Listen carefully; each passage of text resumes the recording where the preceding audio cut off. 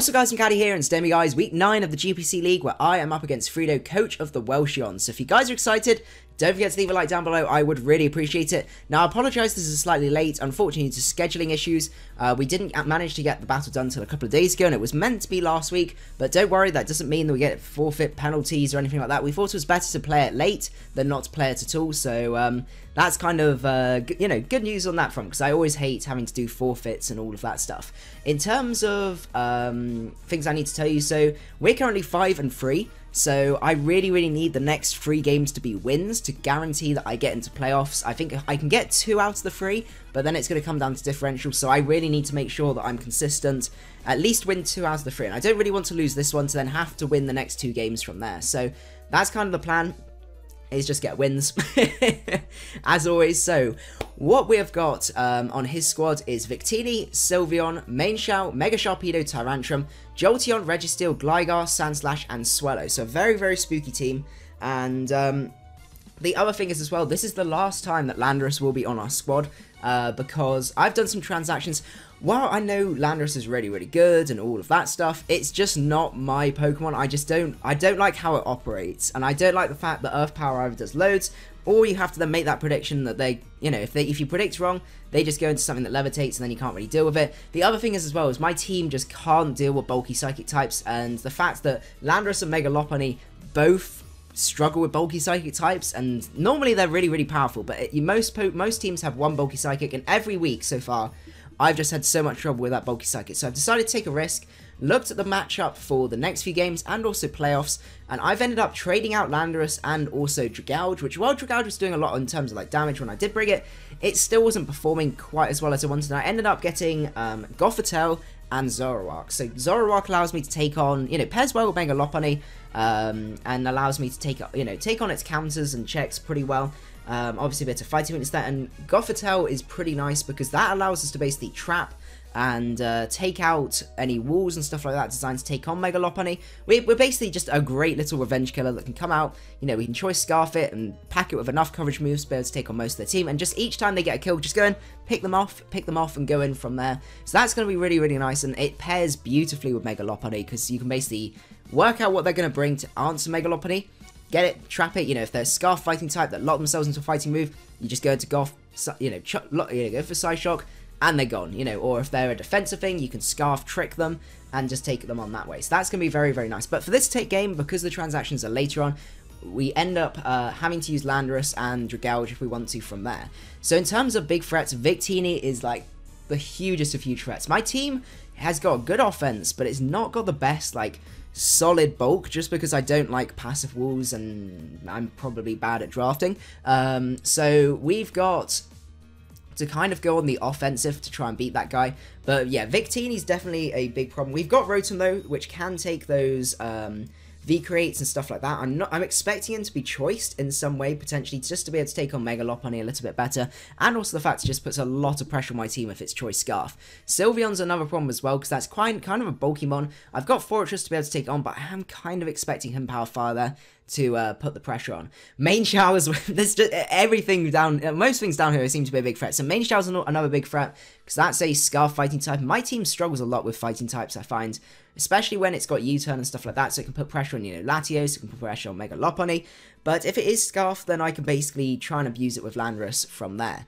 Tyrantrum isn't as big of an issue, it does hit like crazy, but I've managed to sort the team out so I do outspeed it, so it's not as bad as it could be.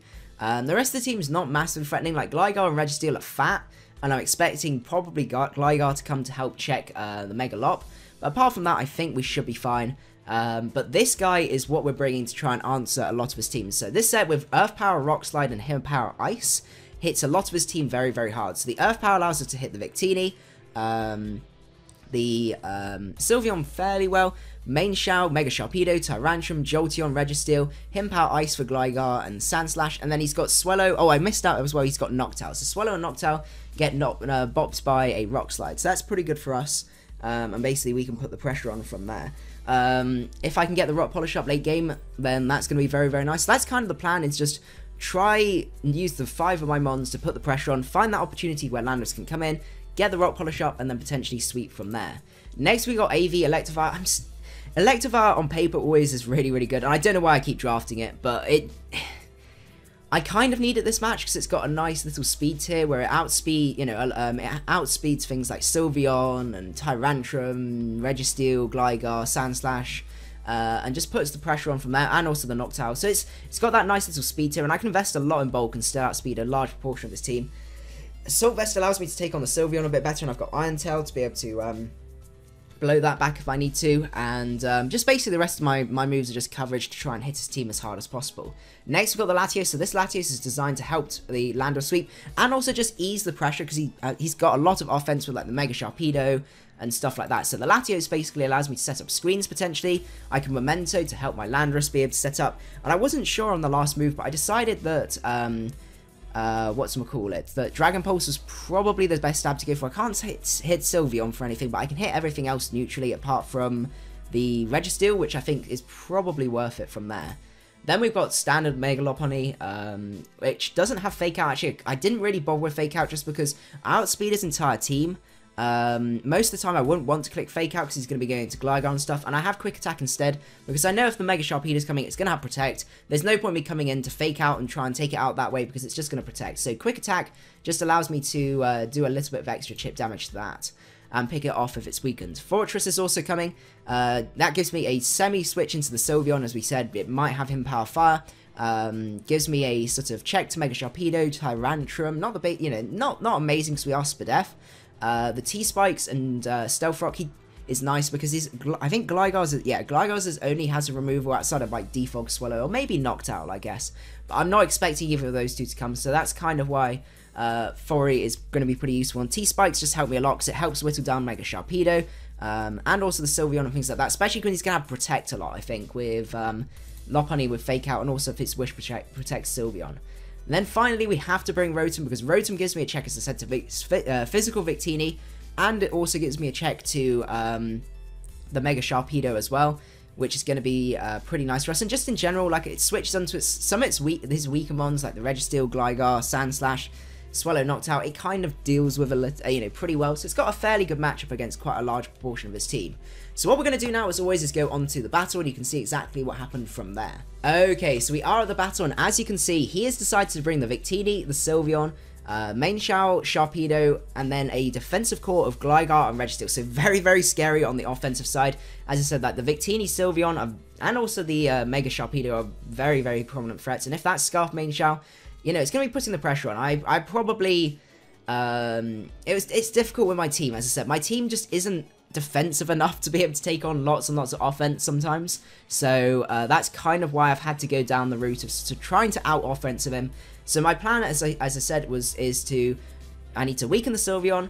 I need to weaken pretty much just that and Mienshao, and then I think Landorus will be able to handle it from there. The only other thing to notice as well is because we did our battle after the transactions, we basically, and I made my transactions, I changed the dock on there, and what I didn't realise actually was Freedo then checked the dock after we did the transactions to build his team. I assumed he'd built his team from there, so actually, he hadn't got any prep for Lando I, so it was a really terrible mix-up, and there's not much that we could really do about it, because now he's seen my team, I've seen his team. It wasn't like he could go away, re-prep, and come back, because he knows what I'm bringing from there. So it was really unfortunate, and I think it was just a bit of miscommunication on both sides, and yeah, he was sort of understanding about it, but it's just not fun, really. I must admit. And I at least it's not as bad as what I've done in my DSL battle, I think week 3, where I prepped for the wrong team. But it's still pretty painful, especially with how much pressure Lando I puts on. So in terms of the lead I decided to go for the Latios, because I can just set up screens on a lot of things. I had basically a good matchup versus, the first few Pokemon, obviously not the Sylveon from there, but then he decides to lead off with the Sylveon, and I'm like, oh goodness, my habit of leading off with completely the wrong thing is back again. So out comes Fortress, because I need to be able to try and take this on, and he does a decent amount of damage, looking to be sort of... possibly like defensive, maybe a little bit of special attack investment. Then he shows he has got the hidden power fire, as I just get my rocks up. He's got no way apart from the Gligar to be able to do it, get rid of rocks. And I put a lot of pressure on his Gligar, so that's pretty nice for me. he is going to go for the Hyper Voice here, predicting me to switch, and I was like, I'm not going to switch here. I go for Gyro Ball, and then I realized just how little that did. That was not the right play on my part. I should have gone for the Toxic Spikes there, but the thing is, I wanted Heavy Slam because I knew it would do so much more to this Sylveon, but unfortunately, then Tyrantrum would take a lot less from it, and if it was Dragon Dance Tyrantrum, then I was in a lot of trouble from there. So I had to basically try and sum up, you know, Heavy Slam versus Gyro Ball. So I decided Gyro Ball was it was a risk I had to take, and unfortunately it didn't pay off from there. So he's then able to take me out from that. So that is very unfortunate. But we've got our rocks up, which is the main thing. And we can try and work out what to do from here. So I go into Electivire, he goes to Protect, and I go for the Iron Tail. Now I know for a fact he's not staying in here. There is no way he's staying in. And he switches out here into Registeel, so I go for the Ice Punch. Now I get some crazy hacks. I don't know what it is. When I'm laddering, I get Gypsy Cursed and all of that stuff. But when it's in battles, you know, it's just crazy. So he does get frozen there, which is going to be really nice for me and just helps, you know, if he's got rocks and stuff like that, helps, you know, stops him from getting rocks up, which is going to help me a lot. So I just go for the Earthquake here, decide to play it safe, and now I can just go for the Ice Punch, put the pressure on this Gligar and see what it wants to do. He just goes for U-turn, so that's absolutely beautiful for us. We get some nice chip damage on it, and we can see from here. Now, this is where the Iron Weasel comes in, and I'm pretty sure from what he had here, he's probably Scarf. So we've got some information there. I did end up having to sack off my Electivire. This is the problem, as I said, I don't have the bulkiest team. And I struggle a lot with very, very powerful Scarfers. So now I can go to the Latios and basically decide what I want to do from there. Out comes Regina George. I just set up the light screen. I can just keep setting up the screens here. Basically stop, you know, help prevent any offense that's coming in my way from there. And now I can go into Lopunny. So I knew he was probably going to switch here. I was definitely not going to go for Fake. No, I didn't have Fake Out actually. So I just go for Drain Punch because I knew anything that wants to come in is still going to take a decent amount from that. And with the Reflect and Light Screen up, I can put a lot of pressure on his team. So now the Gligar's going to go down, which is really, really nice. So Rocks are here to stay, which makes Victini so much easier to try and deal with here. So out comes Victini. I was like, oh, do I stay in? Do I stay in? And he goes for U-turn. So I should have stayed in and just gone for it and been a man and stayed in. But unfortunately, he does U-turn out there, looking to be potentially Scarfed as well, so it could be double Scarfers, which is not good news for me. I just Volt Switch out here, and now I can go into my Landorus, and I can decide whether I want to set up or not. But at this point, I looked at this team, and it's like, I'm still not ready yet. I need to weaken the Sylveon a little bit more, and even like the Registeel's going to be able to take this hit. So I just was like, everything's grounded, everything's going to get 2-hit KO'd by this. Let's just fire off an Earth Power, and just do some early, sort of mid-game wall breaking. Unfortunately, he's still frozen. I really apologize for that freeze. That was a really, really unfortunate freeze. I don't know what the set was, but, you know, obviously, probably being able to get rocks up and stuff like that would make a big difference. So out comes the Scarf Mienshao. Pretty spook. If it is Scarf, it was either Scarf or Banded. And I decide to take a risk, and I go into Lopunny, because I'm like, I'm sure he's going to U-turn here, or he's going to knock off, and I can take either one of those with Lopunny. So he goes to U-turn here, and goes into the Sylveon. Now, I spent a while looking at this, and I was like, right, I know that if I fire off a return here, then Landorus should be able to take this out with an Earth Power from there. So I need to try and work out exactly what I want to do here. Do I sack off the Lopunny just to get some damage off on this? Because then I'm in Rock Polish range for sweeping the rest of his team. And it's a bit of a risk, but do I go for it? And I looked at it, I was like, well, I think that's probably my best bet. Just to get damage off, get damage on this guy, and basically force him to go for Hyper Voice, and he does go for Hyper Voice and take us out. So now I can go into my Landorus, and this was the thing. If Earth Power was a little bit iffy at this point, it depended on his investment, but I looked at how much special attack investment. I was like, maybe he won't be, I don't think he's going to be specially defensive. He doesn't look to be maybe fully physically defensive, so it's difficult to tell exactly what to do here. So at this point, I kind of regretted not having Sludge Wave, I must admit, but I knew Earth Power still had a good chance to kill. So even after the Protect, I think. So luckily, he doesn't go for Protect and goes straight for it. So I didn't even have to worry about the roll from there. Out comes the Mienshao. I decide to sack off my Latios because I'm like, if he goes for U-turn, that's not the worst thing in the world. I can basically go into Rotom and pressure, you know, the other two. If he goes for knockoff, that's even better because I calced it. Landorus doesn't need its Life Orb anymore to be able to kill everything else. So he does lock himself into knockoff. So that's great for us.